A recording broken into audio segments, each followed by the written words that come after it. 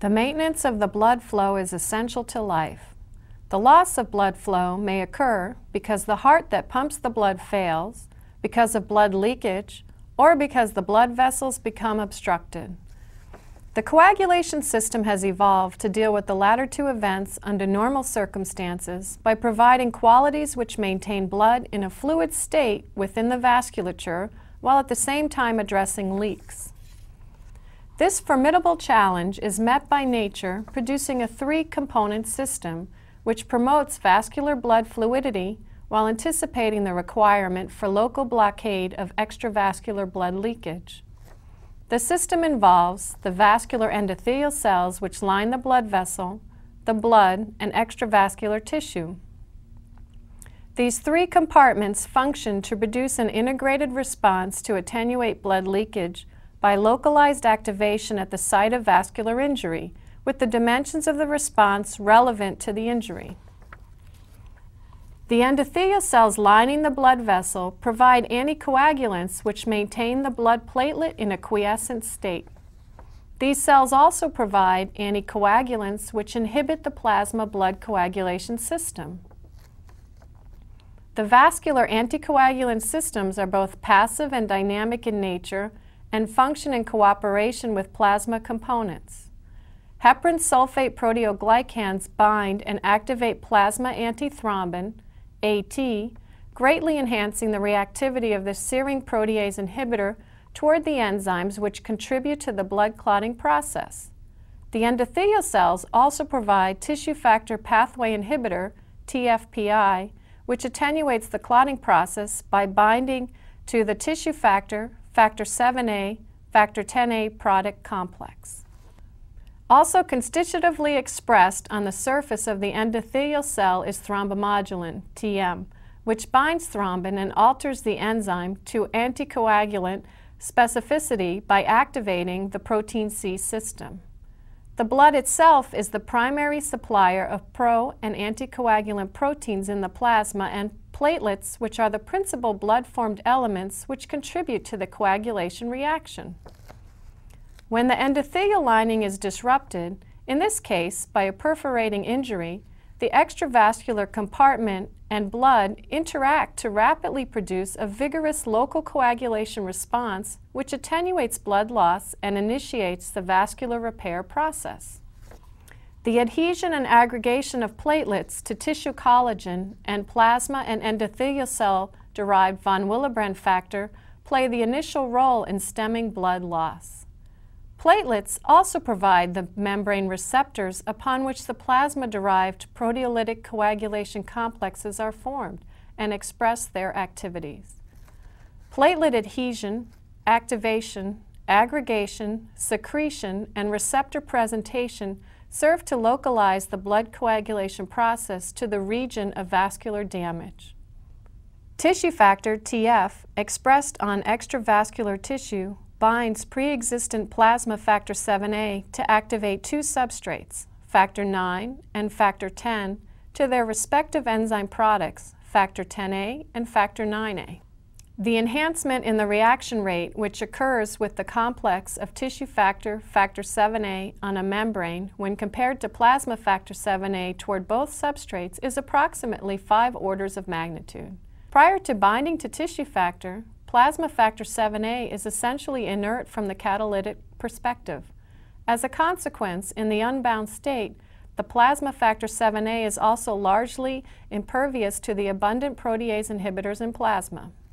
A unique feature of the tissue factor, factor 7A complex is its susceptibility to inhibition by tissue factor pathway inhibitor, TFPI, a triple Kunitz domain inhibitor which can bind both the tissue factor, factor 7A complex, TF7A, and product factor 10A. However, the preferred target for TFPI is the product complex of TF factor 7A factor 10A, TF7A10A. The preferred substrate for TF factor 7A is factor 10. Factor 9 is also a substrate, but with a significantly inferior rate of activation. Once produced, membrane-bound factor 10A can cleave one of the two sites, R152, required for factor IX activation, producing the intermediate factor IX alpha. Factor IX alpha is rapidly converted to factor IXA by the TF factor 7A complex. The small amounts of factor Xa initially produced, which escape inhibition by antithrombin, can activate a small amount of prothrombin 2 to thrombin 2A on the activated membrane surface. This is an inefficient reaction compared with the subsequent major thrombin production catalyzed by the prothrombinase complex, 5A-10A, which is over 10,000-fold more efficient. However, this initially produced thrombin is sufficient to catalyze further activation of platelets through cleavage of the PAR1 and PAR4 membrane proteins, leading to further platelet activation, secretion, and aggregation. The small amount of the thrombin initially produced also activates the plasma procofactors factor V and factor VIII. Thrombin cleaves an internal activation peptide from factor V. The factor 5A product bound to its platelet binding site serves as the receptor for factor Xa molecules initially provided by the tissue factor 7A TF7A complex.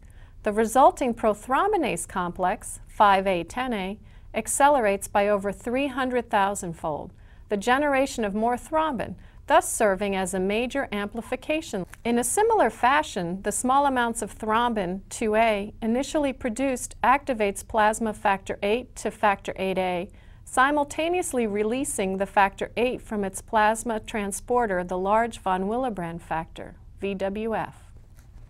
Platelet membrane-bound factor VIIIA accumulates factor IXA, produced by the TF factor 7A complex to form the intrinsic factor Xas.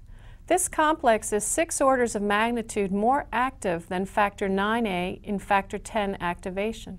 It rapidly activates more factor X to factor Xa.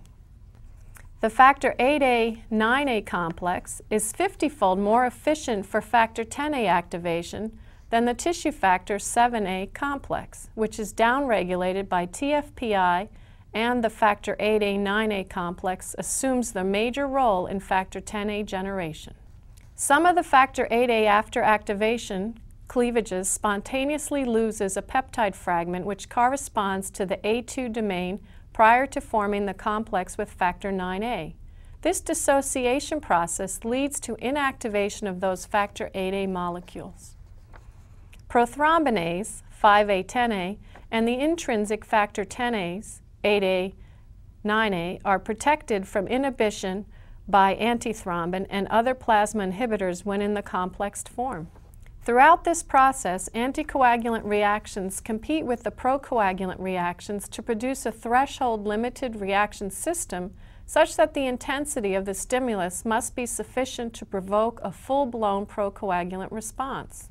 The thrombin initially produced may also bind to vascular thrombomodulin, TM, constitutively present on the vascular endothelial cell and activates protein C to activated protein C, APC. This enzyme downregulates the reaction by competitively binding and cleaving the 2 active cofactors in their respective A2 regions, leading to inactivation of the intrinsic factor Xas, 8A, 9A, and prothrombinase 5A, 10A complexes. If the pathologic stimulus is sufficient to overcome the stoichiometric and dynamic inhibitory systems, the reaction will proceed with thrombin continuing to produce its activation products.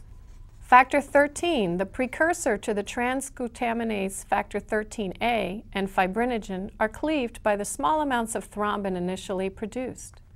The products of fibrinogen cleavage by thrombin begin to be observed when less than 0.2% of the total thrombin, 2A, to be ultimately accumulated is produced.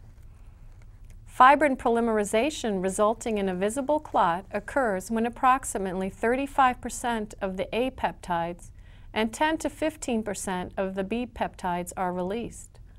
The factor 13A cross-linking process occurs coincidentally with this initial fibrin formation. The aggregated platelets and fibrin resulting from thrombin formation are the principal components of initial vascular plug formation and now provide the engine which achieves hemostasis. When a sufficient stimulus overcomes the synergistic inhibitor threshold, the accumulating mass of activated platelets will support increasing intrinsic factor 10As, 8A, 9A, and prothrombinase 5A, 10A formation on their surfaces at specific platelet receptors and overwhelm the available local inhibitor concentration. These platelet-bound procoagulant catalysts execute the propagation phase of the reaction, during which massive amounts of thrombin are produced efficiently and continuously as long as more blood enters the wound site, adding more platelets and resupplying the plasma procoagulant catalytic process.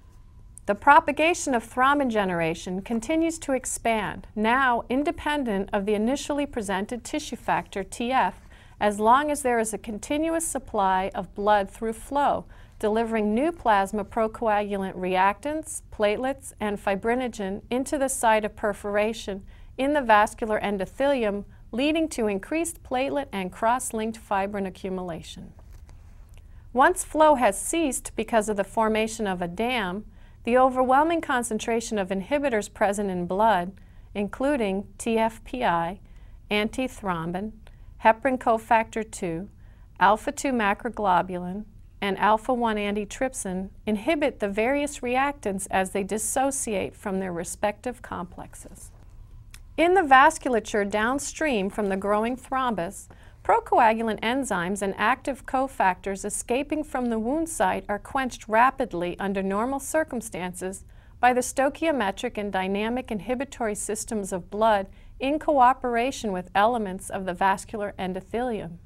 TFPI inhibits the tissue factor, factor 7A, factor 10A product complex. Thrombin 2A binds to resident thrombomodulin molecules constitutively present on the vascular endothelial cells. The resulting complex, TM2A, activates protein C to APC, which in turn downregulates any intrinsic factor 10As, 8A, 9A. The free serine proteases, 2A, 9A, 10A, of the coagulation system in the plasma environment are rapidly inhibited by the surplus of antithrombin, AT, molecules.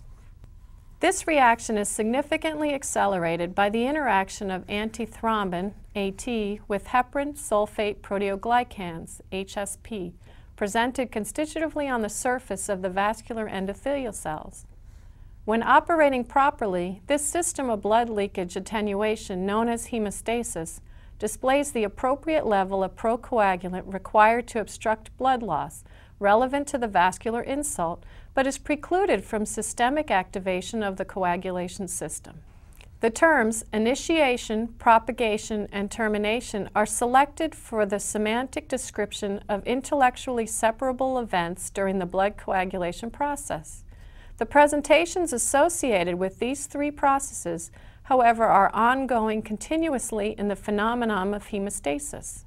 These intellectually separable events can be further subdivided into the particular reaction sequences and can be identified mechanistically as contributing to the overall process.